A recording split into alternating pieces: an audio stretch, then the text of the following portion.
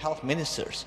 When we have another pandemic, we understand that to stop the spreading of the virus, we have to limit, not stop, the movement of the people. People that carry emergency medical countermeasure, emergency goods like energy and food, they still have to move around.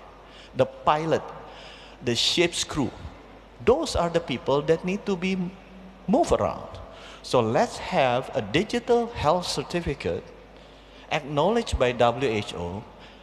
If you have been vaccinated or tested properly, then you can move around. I don't like where this is going. So for the next pandemic, instead of stopping the movement of the people 100%, which clog the economy globally, you can still provide some movement of the people. Indonesia has achieved, G20 country has agreed to have this digital certificate using WHO standard, and we will submit into the next World Health Assembly in Geneva as the revision to international health regulation. So hopefully for the next pandemic, we can still see some movement of the people, some movement of the goods, and movement of the economy.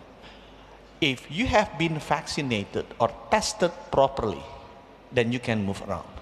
Now this might be look just like rubber glove on a plastic bottle, but I show you is much more, because when you give squeeze, you get middle finger that say fuck you.